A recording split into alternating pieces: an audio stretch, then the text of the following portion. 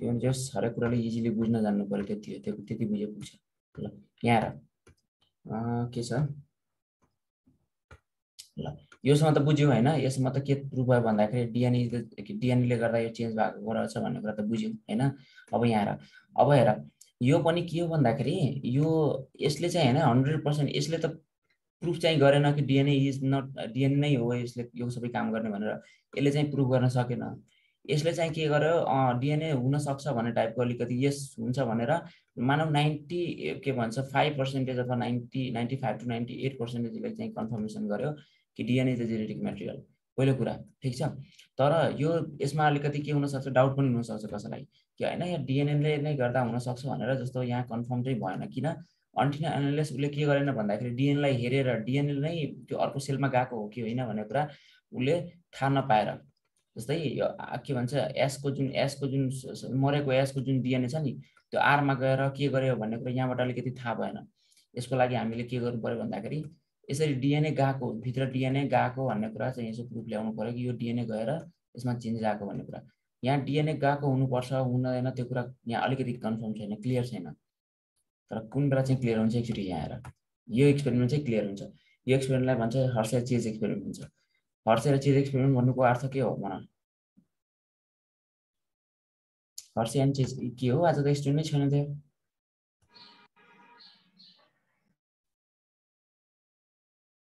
तिम्रो जसको क्लास छुटिरहेछ उनीहरुले के गरे भन्दाखेरि यो रेकर्डिङ चाहिँ हेरेर बस्नुपर्छ है रेकर्डिङ चाहिँ पछि हेर्नुपर्छ ल सुन यहाँ के छ भन्दाखेरि हर्से एन्ड चेज एक्सपेरिमेन्टको यो यसरी हर्से एन्ड चेज भन्नुको अर्थ के हो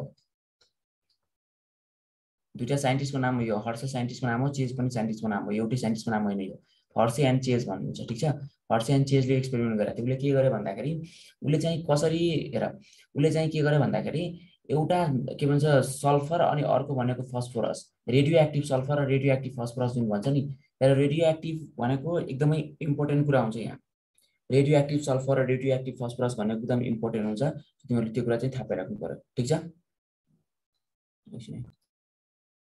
यस सर सुन रेडियो एक्टिभ सल्फर र रेडियो एक्टिभ फस्फोरस भनेको एकदम इम्पोर्टेन्ट कुरा त्यो थाहा पाइराख्नु पर्यो सुन के गर्यो भन्दाखेरि हामीले पढे अनुसार तिमीहरुले पढे अनुसार हेर प्रोटिन हुन्छ नि प्रोटिन यसको भनेको यो भनेको प्रोटिन कोड हो यो यिनीहरु भनेको प्रोटिन कोड हो ठीक छ यो भित्र जेनेटिक मटेरियल हो यो चाहिँ जेनेटिक मटेरियल हो हैन यो चाहिँ प्रोटिन कोड हो के बाहिरको प्रोटिन कोड हो यो प्रोटिन कोडमा के हुन्छ भन्दाखेरि प्रोटिन केले बनाए हुन्छ प्रोटिन एमिनो एसिडले बनाए हुन्छ एमिनो एसिडले बनाए हुन्छ त्यो एमिनो एसिड कुनै एमिनो एसिडमा यदि सल्फर प्रेजेन्ट छ भने यो सल्फर गएर त्योसँग इन्टिग्रेट हुन्छ के हुन्छ इन्टिग्रेट हुनु भनेको त्योसँग जोइन हुनु के फजमा जोइन गर्छ नि त्योसँग अट्याच हुनु भन्नु सिम्पली बुझ्दाखेरि त्योसँग अट्याच हुन्छ यो यसमा यो प्रोटिनले बनाउँछ यो प्रोटिन कोड हो यो प्रोटिनले बनाउँछ प्रोटिन भनेको केले बनाउँछ एमिनो एसिड त्यस्तै एउटा दुईटा एमिनो एसिड हुन्छ जस्तै सिस्टाइन भन्ने हुन्छ सिस्टाइन भन्ने एमिनो एसिड हुन्छ मिथायोनाइन पनि हुन्छ एउटा मिथायोनाइन पनि हुन्छ सिस्टाइन मिथायोनाइनमा के हुन्छ भन्दाखेरि सल्फर प्रेजेन्ट हुन्छ त्यो कहाँ हुन्छ भन्दाखेरि यो प्रोटिन कोडमा हुन्छ डिएनए मा हुँदैन अनि जब सल्फर 35 सल्फर रेडियोएक्टिभ सल्फर भनेको 35 सल्फरको मोलिकुलर वेट कति हो सल्फर भनेको 16 हुन्छ सो मोलिकुलर वेट 32 भयो फस्फोरस भनेको कति 15 सो मोलिकुलर वेट कति भयो 31 भयो यस यस सर 15 टु दा कति हुन्छ 30 + 1 हुन्छ 31 हुन्छ सो फस्फोरसको मोलिकुलर वेट 31 भयो सो 32 फस्फोरस युज गरेछ भने यो भनेको रेडियोएक्टिभ हुन्छ किन रेडियोएक्टिभ हुन्छ होला एनी आइडिया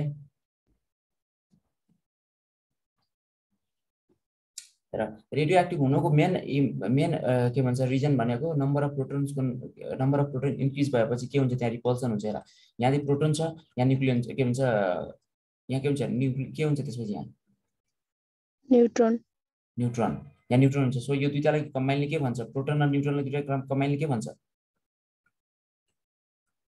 न्यूक्लियन भन्छ हो न्यूक्लियस भन्छ एक न्यूक्लियन भन्छ यो प्रोटोन र यो त न्यूक्लियस भइहाल्यो त्यो त मैले बुझे प्रोटोन र के भन्छ यो particle proton as well as न्यूट्रोनलाई nucleon भनिन्छ कम्बाइनली त्यो पार्टिकललाई भन्नु पर्दा न्यूक्लियन भन्छ त्यो स्पेसलाई पो न्यूक्लियस भने त त्यो ठाउँलाई पो न्यूक्लियस भने तर प्रोटोन र न्यूक्लियन के न्यूट्रोनलाई मात्र हामीले के भन्छ न्यूट्रोनलाई मात्र भन्ने हो भने दैट इज कल्ड न्यूक्लियन तिमीहरुले पढ्दैन क्या फिजिक्स पनि सुन त्यसलाई भन्छ यस सर न्युक्लियन भन्छ त्यो पार्टिकललाई चाहिँ मैले न्युक्लियन भन्छ त्यो स्पेसलाई चाहिँ त्यो ठाउँलाई चाहिँ न्युक्लियस भनियो बुझ्यौ तिमीले रेडियो एक्टिभ अथवा nuclear फिजिक्समा पढ्छौ radio active nuclear फिजिक्समा पढ्छौ class 12 मा मोडर्न फिजिक्समा त्यो न्युक्लियर फिजिक्स अहिले 11 मा राख्दैछ हो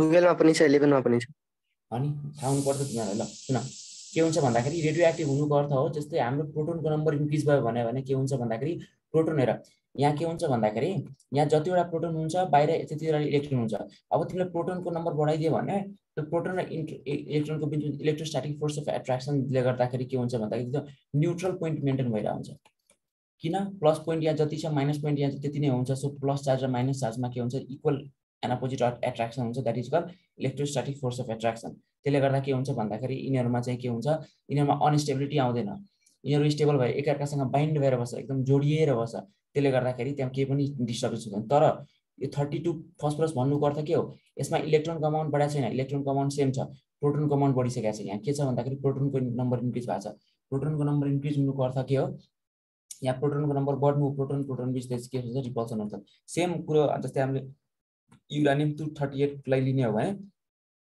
के हुन्छ भन्दाखेरि यहाँ नम्बर अफ प्रोटोन्स एकदमै धेरै हुन्छ नम्बर अफ प्रोटोन्स धेरै भइसकेपछि त्यसपछि अब बिस्तारै यो न्युक्लियस भित्र अब रिपल्सन हुन थाल्छ प्रोटोन्सहरु बीच अनि त्यसपछि अनस्टेबल हुन्छ हल्का पनि के एक्स्ट्रा मटेरियल हल्का पनि एक्स्ट्रा के भन्छ पार्टिकलले यसलाई स्ट्राइक गर्यो भने यो त्यसपछि फुटिहाल्छ यो फुट्छ त्यसपछि विभिन्न के भन्छ सानो सानो पार्टिकल्सहरुमा के हुन्छ डिभाइड हुन्छ जस्तै युरानियमहरु डिभाइड हुन सक्छ अरु कुनै एलिमेन्ट्समा बेरियमहरुमा थोरियमहरुमा डिभाइड हुन सक्छ ठीक छ त्यस्तोहरुमा डिभाइड हुन्छ सो हल्का पनि न्युट्रोन एउटा अर्को न्युट्रोनलाई तिमीले हैन कुनै यदि रेडियोएक्टिभ सब्स्टान्स छ भने कुनै रेडियोएक्टिभ सब्स्टान्स छ भने एउटा सानो न्युट्रोनले पनि अट्याक गर्यो भने स्ट्राइक गर्यो भने एकदम सिम्पली अट्र्याक्ट गरेर पनि यसबाट अब त अलरेडी धेरै प्रोटोन हुन्छ प्रोटोन अलरेडी अनस्टेबल फर्ममा बसिरहन्छ रिपल्सनले गर्दा यसमा अर्को न्युट्रोनले स्ट्राइक गर्ने बित्तिकै टुक्रिन्छ त्यसपछि स्मलर एलिमेन्ट्समा डिभाइड हुन्छ सो त्यसलाई भन्छ रेडियोएक्टिभ अनि त्यो रेडियोएक्टिभ यसैले केले गर्दा भयो नम्बर अफ प्रोटोन्स इन्क्रिज हुने भएला यहाँ पनि के हुन्छ सल्फरको 32 हुनु पर्ने तर 35 छ सो यो पनि रेडियोएक्टिभ भयो ल सुन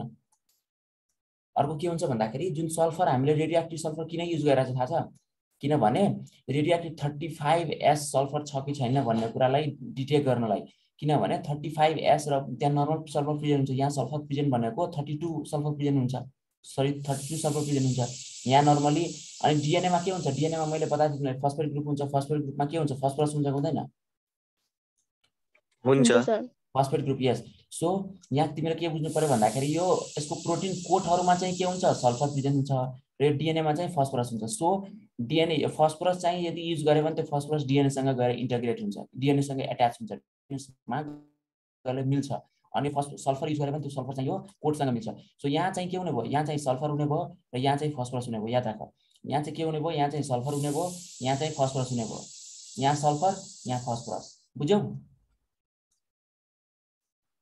किन त्यस्तो हुने भयो सल्फर यहाँ हुने भयो र फस्फोरस यहाँ किन मैले यो एक्सपेरिमेन्ट छुटाछुटी गरे हो तर मैले तिमीलाई जस्ट बुझाउनलाई यहाँ भनिरहेको छु क्या जस्तो यहाँ सल्फर प्रेजेन्ट किन हुन्छ किनभने यसमा यो भनेको प्रोटिनले बनेको हुन्छ प्रोटिनमा के हुन्छ भन्दाखेरि प्रोटिनमा एमिनो एसिड हुन्छ त्यस्तै गरी मिथायोनाइन एमिनो एसिड छ सिस्टाइन भन्ने एमिनो एसिड छ त्यसमा सल्फर हुन्छ यदि हामीले सल्फर युज गर्यो भने त्यो सल्फर त्यो एमिनो एसिडमा गएर अट्याच हुन्छ त्यो एमिनो एसिडमा त्यो अट्याच भएपछि के हुन्छ भन्दाखेरि हामीले डिटेक्ट गर्नलाई चाहिँ हेर्यो भने सल्फर यहाँ देखिन्छ यहाँ देखिन्न अनि यही सल्फर हामीले हेर्दाखेरि यदि सेलको भित्र सल्फर भेटियो भने हामीले के भन्छौँ ए यो प्रोटिनले गर्दाखेरि चाहिँ के हुन्छ भन्दाखेरि जेनेटिक मटेरियल ट्रान्सफर भएको हो प्रोटिनले गर्दाखेरि जेनेटिक मटेरियल ट्रान्सफर जेनेटिक कुरा देखिएको हो अथवा जेनेटिक मटेरियल के हो त्यसपछि प्रोटिन हो तर यदि प्रोटिन छैन यहाँ फस्फोरस भेट्यो भने हामीले के भन्छौँ प्रोटिन हैन कि DNA is the genetic material भन्ने कुरा भन्छौँ मेन हाम्रो एम त्यो हो सो मेन एम के हुनुपर्छ भन्दाखेरि योसँग चाहिँ यसमा चाहिँ सल्फर अट्याच गराइदिने र यो यसमा चाहिँ के गराइदिने यसमा चाहिँ फस्फोरस अट्याच गराइदिने अनि यहाँ भित्र सेलको भित्र जे भेटिन्छ that is the genetic material भन्ने कुरा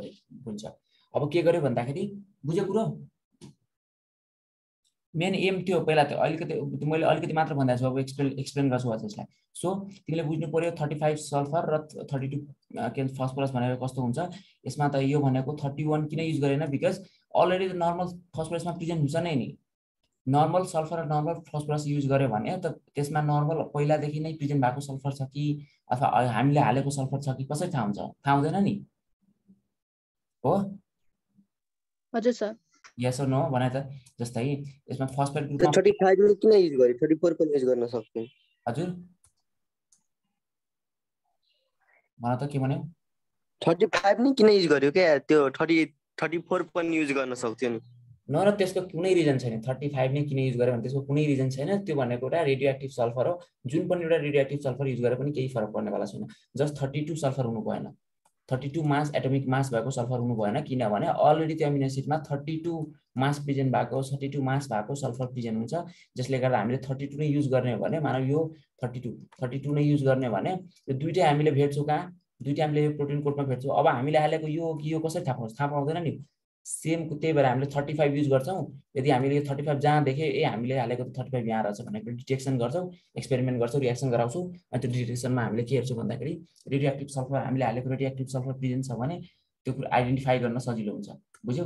ल, रेडियो एक्टिभ सल्फर युज गर्नुको अर्थ हो हामीले हालेको सल्फर कहाँ प्रेजेन्ट छ भन्ने कुरा जस्तो पत्ता लगाउन सजिलो हुन्छ। हामीले हालेको फस्फरस कहाँ प्रेजेन्ट छ भन्ने कुरा पत्ता लगाउन सजिलो हुन्छ, किनभने त्यहाँ अलरेडी धेरै सल्फर हुन्छ। त्यो सल्फरमा हाम्रो सल्फर कुन हो भने कसरी थाहा हुन्छ? एउटा केही चिन्ह त दिनु पर्यो नि, केही चिन्ह दिनु पर्यो। बुझ्यौ? केही दिनु पर्यो, केही चिन्ह दिनु पर्यो। चिन्ह दिइसकेपछि के हुन्छ भन्दाखेरि हामीले थाहा पाएको हामीले राखेको सल्फर यो छ, फस्फरस यो छ भनेर आइडेन्टिफाई गर्न सजिलो हुन्छ। त्यसको लागि मात्र हो। रेडियो एक्टिभ किन युज गर्यो त्यो कुरा बुझ्यौ? रेडियो एक्टिभ किन भनियो त्यो कुरा बुझ्यौ? अब म त्यो यो पछाडिको कुरो थियो, यो भनेको योसँग रिलेटेड कुरो धेरै थिएन, तिमीले आफै बुझ्नुपर्ने कुरो थियो। अब हेर, अब म के बुझाउँछु भन्दाखेरि उसले के गर्यो भन्दाखेरि Hershey and chase experiment, Hershey and चेजले के गर्यो भन्दाखेरि T2 ब्याक्टेरियोफाज, यो चाहिँ हो T2 ब्याक्टेरियोफाज। ब्याक्टेरियोफाज T1 हुन्छ, T2, T3, T4, T5, T6, T7, T8, T9 यतिसम्म हुन्छ। इभेन हुन्छ र अड टी हुन्छ। बुझ्यौ? टिफाज यो पनि ब्याक्टेरियोफाज हो। ल, ब्याक्टेरियोफाज उसले कुन युज गर्यो? T2। उसले ब्याक्टेरियोफाज T2 युज गर्यो, T2 ब्याक्टेरियोफाज युज गर्यो। उसले के गर्यो भन्दाखेरि दुईटा डिफ्रेन्ट एक्सपेरिमेन्ट कन्डक्ट गर्यो। एउटामा के गर्यो भन्दाखेरि यो ब्याक्टेरियालाई लियो, यो ब्याक्टेरिया फाजको जुन भाइरस छ नि, यो ब्याक्टेरियाको जुन भाइरस छ द्याट इज कल्ड ब्याक्टेरियोफाज। यो भाइरस हो, यो के हो? यो ब्याक्टेरिया हैन, यो भाइरस हो। T2 ब्याक्टेरियोफाज भनेको भाइरस हो। सो यो भाइरसलाई उसले के गर्यो भन्दाखेरि एउटा भाइरसलाई चाहिँ केसँग मिक्स गरायो, एउटा भाइरसलाई चाहिँ सल्फर कन्टेनिङ रेडियो एक्टिभ सल्फरसँग त्यो सोलुसनसँग मिक्स गरायो। मिक्स गराउँदाखेरि यसको बाहिरपट्टि के हुन्छ भन्दाखेरि यो क्याप्सिड, यसलाई भन्छ क्याप्सिड। के भन्छ यसलाई? क्याप्सिड। केले बनाएको हुन्छ? प्रोटिनले बनाएको हुन्छ। योसँग सल्फर गएर जोडिन्छ, ठीक छ। अनि यो डिएनएमा सल्फर जोडिदैन। सो अनि उसले यसरी एक्सपेरिमेन्ट गर्छ, त्यो तीनटा एक्सपेरिमेन्ट हुन्छ। अब उसले के गर्यो भन्दाखेरि यसलाई यो ब्याक्टेरियालाई भाइरसलाई पहिला के गर्यो भन्दाखेरि सल्फरसँग मिक्स गरायो। अब उसले के गर्छ, यो T2 जुन यो ब्याक्टेरिया छ नि, यो ब्याक्टेरिया छ, यो कुनै एउटा सर्टेन ब्याक्टेरिया छ, ब्यासिलस ब्याक्टेरिया हो।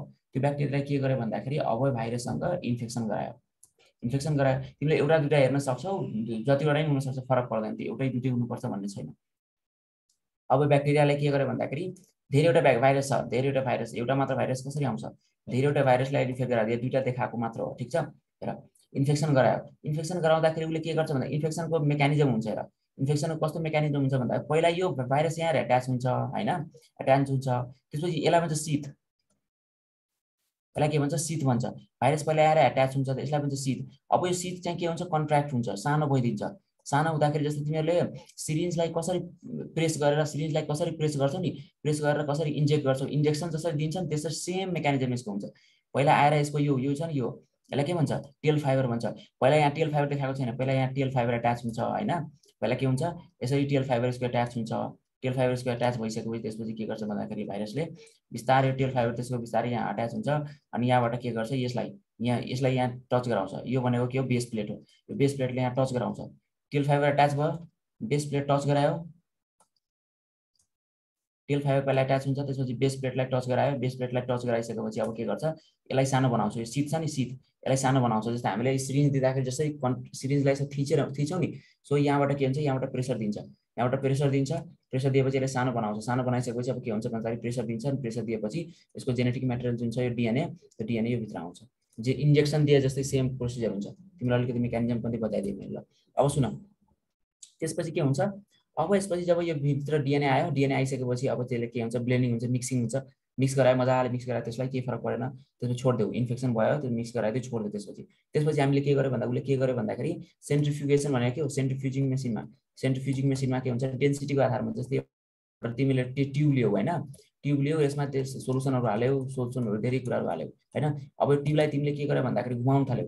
तिमी यसरी डोरी बाँधेर हैन, तिमीले यसरी डोरी बाँधेर यो ट्युबलाई के गर्यो भन्दाखेरि घुमाउन थाल्यौ। यसरी ट्युबलाई के गर्यो? यसरी घुमाउन थाल्यौ चारैतिर। घुमाउँदाखेरि के हुन्छ भन्दाखेरि जसको डेन्सिटी हाईएस्ट हुन्छ नि, त्यो हाईएस्ट डेन्सिटी भनेको ट्युबको तल बस्छ। यो हाईएस्ट डेन्सिटी सब्स्टेन्स ट्युबको तल बस्छ। कम डेन्सिटी हुँदै जाँदा जाँदै चाहिँ लाइट पार्टिकल्स के हुन्छ माथि माथि हुन्छ सो यसलाई भन्छ सेन्ट्रिफ्युगिङ यसलाई के भन्छ सेन्ट्रिफ्युगेसनमा छ अथवा सेन्ट्रिफ्युजिङ भन्छ सो सेन्ट्रिफ्युगेसन भनेको कस्तो डेन्सिटीको आधारमा के हुन्छ विभिन्न पार्टिकल्सहरू के हुन्छ डिफ्रेन्ट पार्टिकल्सहरू त्यहाँ के हुन्छ अथवा कुनै पनि सब्स्टान्समा कुनै पनि बबल कुनै पनि भेसलमा एरेन्ज भएर बस्छ सो जसको डेन्सिटी हाइएस्ट हुन्छ त्यो भनेको तल बस्छ लोएस्ट डेन्सिटी भनेको माथि बस्छ सो डेन्सिटी डिक्रिज हुँदै जान्छ यसरी माथि हुँदाखेरि त्यो कुरा बुझ्नु पर्यो सो त्यसपछि हामीले के गर्यो भन्दाखेरि यो डिएनए पार्टिकल्सहरू के हुन्छ अलिकति हेभी हुन्छ यो क्याप्सिड अलिकति के हुन्छ अलिकति हेभी हुँदैन डिएनए पार्टिकल्सहरू के हुन्छ अलिकति हेभी हुन्छ बुझ्यौ डिएनए पार्टिकल्सहरू अलिकति हेभी हुन्छ किन हेभी हुन्छ बिकज यो ब्याक्टेरियासँग सँगसँगै छ नि त ब्याक्टेरिया पनि छ डिएनए पार्टिकल्सको दुईटैको वेट अलिकति बढी हुन्छ दुईटैको वेट के हुन्छ बढी हुन्छ सो यो क्याप्सिड भन्दा वेट यसको के हुन्छ बढी हुन्छ सो यहाँ तिमीले पेलेट र सुपरनाटेन्ट भन्ने बुझ्नुपर्छ तपाईलाई यो जुन यो यहाँ मानव यस्तो ट्युब छ भने यहाँ जुन पार्टिकल्स बसेको छ त्यसलाई भन्छ पेलेट PELLET पेलेट अनि यहाँ जुन माथि माथि जुन पार्टिकल्स छ त्यसलाई भन्छ सुपरनाटेन्ट के भन्छ सुपरनाटेन्ट यसलाई भन्छ सुपरनाटेन्ट बुझ्यौ माथि पार्टिकल्स जुन छ त्यसलाई सुपरनाटेन्ट भन्छ यसलाई पेलेट भन्छ सो यो चाहिँ के हुन सक्छ यो चाहिँ के बन्छ भन्दाखेरि सुपरनाटेन्टमा आउँछ यो क्याप्सिडहरू चाहिँ यहाँ आउँछ क्याप्सिडहरू चाहिँ के हुन्छ यहाँ आउँछ क्याप्सिडहरू यहाँ आउँछ र यो जुन छ ब्याक्टेरिया छ ब्याक्टेरियाहरू चाहिँ यहाँ देखिन्छ बुझ्यौ ब्याक्टेरिया यहाँ देखिन्छ अब चाहिँ के गर्यो भन्दाखेरि सेन्ट्रिफ्युगेसन गराएपछि अब ब्याक्टेरियाहरू जति पनि यहाँ आयो र क्याप्सिड यहाँ आयो हामीले के हालेको थियो सुरुको एक्सपेरिमेन्टमा सल्फर हालेको थियो अब हामीले यो सुपरनाइट्रेन जुन क्याप्सिड छ क्याप्सिडमा यसो हेरेर यो क्याप्सिड माथि छ यो क्याप्सिडलाई यसो टेस्ट गरेर हेर्ने हो भने त्यहाँ आइडेन्टिफाई गर्ने हो भने त्यहाँ सल्फर प्रेजेन्ट छैन र यो ब्याक्टेरियामा यसो हेर्ने हो भने त के देखिन्छ त्यहाँ यो ब्याक्टेरियामा त्यो सल्फर थिएन सो ब्याक्टेरियामा सल्फर थिएन भन्नुको अर्थ के हो भन्दाखेरि protein is not genetic material भन्ने प्रुफ हुन्छ किन प्रोटिन यदि जेनेटिक मेटेरियल हो भने त प्रोटिन यहाँ भित्र ब्याक्टेरिया भित्र जानु पर्ने थियो तर यो ब्याक्टेरिया भित्र चाहिँ गएन it means protein genetic material होइन भन्ने कुरा थाहा भयो फर्स्ट एक्सपेरिमेन्टबाट यसो थाहा भयो अब सेकेन्ड एक्सपेरिमेन्टमा उसले के गर्यो त्यसो प्रोटिन होइन भने उसले के गर्यो भन्दाखेरि अब त्यसो भए यो डिएनएमा नै इन्टिग्रेट गराऊ फस्फरसलाई अब डिएनएमा कुन एलिमेन्ट हुन्छ फस्फरस एलिमेन्ट हुन्छ सो उसले फस्फरसको के हुन्छ रेडियोएक्टिभ फस्फरस युज गर्यो रेडियोएक्टिभ फस्फरस उसले राखेर फेरि इन्फेक्सन गरायो फेरि ब्लेन्ड गरायो त्यसपछि फेरि सेन्ट्रिफ्युगेसन गरायो फेरि सेन्ट्रिफ्युगेसन गराएको तर अब चाहिँ उसले के देख्यो भन्दाखेरि अब उसले जुन यसरी देख्यो नि यहाँ चाहिँ के छ भन्दाखेरि यहाँ चाहिँ यसरी तल चाहिँ के हुन्छ के भन्छ पेलेट हुन्छ सो यसमा यसो हेऱ्यो भने त यहाँ के देख्यो भन्दाखेरि ए उनीहरूले राखेको फस्फरस त यहाँ ब्याक्टेरियाभित्र पो रहेछ सो फस्फरस ब्याक्टेरियाभित्र छ त्यो फस्फरस कहाँ इन्टिग्रेट भएको थियो भन्दाखेरि कहाँ लेभल भएको थियो डिएनएमा लेभल भएको थियो सो इट मिन्स यहाँ चाहिँ के छ भन्दाखेरि डिएनए गएको हो भित्र के कसको भाइरसको डिएनए गएको हो अनि यहाँ भाइरसको डिएनए गएको भएपछि के हुन्छ भन्दाखेरि डिएनए त जेनेटिक मेटेरियल भनेर थाहा भयो र यहाँ सुपरनाटेन्टमा चाहिँ के देख्यो भन्दा क्याप्सिड देख्यो त्यो क्याप्सिडमा के थिएन भन्दाखेरि फस्फरस थिएन त तिमीहरूले के बुझ्यौ यहाँबाट के बुझ्यो भन्दाखेरि डिएनए कहाँ गएको रहेछ ब्याक्टेरियाभित्र डिएनए गएको रहेछ सो जेनेटिक मेटेरियल के हो डिएनए जेनेटिक मेटेरियल हो भनेको यहाँबाट एकदम कन्फर्म प्रुफ हुन्छ यसलाई भन्छ अनइक्युभोकल के भन्छ अनइक्युभोकल इट मिन्स अनमिस्टेकेबल हुन्छ अनमिस्टेकेबल प्रुफ भन्छ यसलाई अनइक्युभोकल प्रुफ अथवा अनमिस्टेकेबल प्रुफ भन्छ बुझ्यौ सो यहाँ रेडियोएक्टिभ फस्फरस कहाँ देख्यो भन्दाखेरि ब्याक्टेरियामा देख्यो र सुपरनाटेन्टमा के चाहिँ रेडियोएक्टिभिटी चाहिँ डिटेक्ट भएन so it means protein is not the genetic material DNA genetic material भन्नाले यहाँ प्रुफ हुन्छ सो जेनेटिक मेटेरियल के हो जेनेटिक मेटेरियल भनेको डिएनए हो भन्ने कुरा प्रुफ हुन्छ ल एनी क्वेरीज यहाँ ए भना भाइ हो एनी क्वेरीज खासमा यसको मेन अब्जेक्टिभ के थियो त्यो प्रोटिन जेनेटिक मेटेरियल छ कि छैन हैन चेक गर्ने जेनेटिक मेटेरियल के हो एक्चुअली यिनीहरूलाई थाहा त थियो कि जेनेटिक मेटेरियल के छ भन्दाखेरि डिएनए छ डिएनए जेनेटिक मेटेरियल हो भन्ने कुरा त अगाडि नै हामीलाई थाहा भइसक्यो नि त्यो अगाडिको एक्सपेरिमेन्टबाट तर यिनीहरूले कन्फर्म गर्न यसलाई के भन्छ अनइक्युभोकल भनेको अनमिस्टेकेबल प्रुफ कुनै पनि मिस्टेक छैन यहाँ एकदम 100% स्योर हो कि डिएनए त जेनेटिक मेटेरियल डिएनए चाहिँ जेनेटिक तिमीहरू जति सिम्पली यो प्रोसिजरलाई हेर्छौ होला यस्तो गराउँछ त्यो कति डिफिकल्ट छ यो काम गर्न त्यति नै डिफिकल्ट छ फेरि तिमीले पहिला यो सल्फर रेडियोएक्टिभ सल्फरलाई फस्फरसलाई इन्टिग्रेट गराउनु पर्यो त्यसपछि तिनीहरूलाई इन्फेक्ट गराउनु पर्यो सक्सेसफुली ब्लेन्डिङ गराउनु पर्यो त्यसपछि तिमीलाई सेन्ट्रिफ्युगेसन गरेर डिफ्रेन्ट डेन्सिटीबाट उ गर्नु पर्यो त्यसलाई एरेन्ज गराउनु सक्नु पर्यो त्यसपछि तिमीहरूले फेरि के रेडियोएक्टिभ छ कि छैन भनेर डिटेक्ट गर्नु पर्यो यो त्यतिकै नै गाह्रो एक्सपेरिमेन्ट छ फेरि त्यति इजी छैन यसले 100% के हुन्छ भन्दाखेरि यस मेन अब्जेक्टिभ भनेको डिएनए जेनेटिक मेटेरियल हो कि होइन भनेर फाइन्ड आउट गर्ने। सो यसबाट के बुझिन्छ भन्दा डिएनए चाहिँ जेनेटिक मेटेरियल भन्ने कुरा बुझ्छ। So horse and chase experiment कतिवटा प्रोसेस हुन्छ, तीनटा स्टेप हुन्छ। एउटा भन्छ इन्फेक्सन, अर्को भनेको ब्लेन्डिङ र सेन्ट्रिफिकेसन। यसको कन्क्लुजनमा के भन्छ, जेनेटिक मेटेरियल के हो, डिएनए हो। यसमा के युज गरे हुन्छ, ब्याक्टेरिया फाज, टी2 ब्याक्टेरिया फाज युज गरे हुन्छ, ठीक छ। त्यो भनेको भाइरस हो। अनि कुन ब्यासिलस ब्याक्टेरिया युज गरे हुन्छ, ठीक छ। फस्फरस 35 फस्फरस र 32 35 सल्फर र 32 फस्फरस चाहिँ रेडियो एक्टिभ मेटेरियल युज गरे हुन्छ, ठीक छ। अनि के हुन्छ भन्दाखेरि सेन्ट्रिफ्युगेसनबाट के हुन्छ भन्दाखेरि ब्याक्टेरियामा के छ भन्ने कुरा फाइन्ड आउट हुन्छ र त्यो ब्याक्टेरियामा के हुन्छ एक्चुअली डिएनए हुन्छ। कसको डिएनए, भाइरसको डिएनए, ठीक छ। यसलाई भन्छ ट्रान्सडक्सन। यसलाई यदि भाइरसलाई कुनै पनि ट्रान्सडक्सन भन्छ। ट्रान्सडक्सन हामीले अगाडि पढेको ट्रान्सफर्मेसन हो। कुनै पनि भाइरसलाई युज गरेर कुनै पनि यसरी जेनेटिक मेटेरियल ट्रान्सफर गराउँछ भन्दा त्यसको ट्रान्सडक्सन।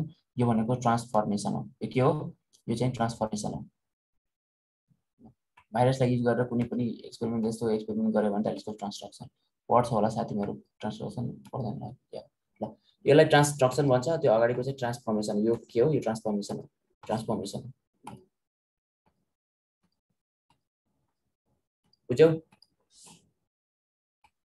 यो क्लियर छ? क्लियर छ सर। क्लियर छ भने अब यो सक्यो हैन, डिएनए सक्यो। डिएनए कुरो सक्यो। आज हामीले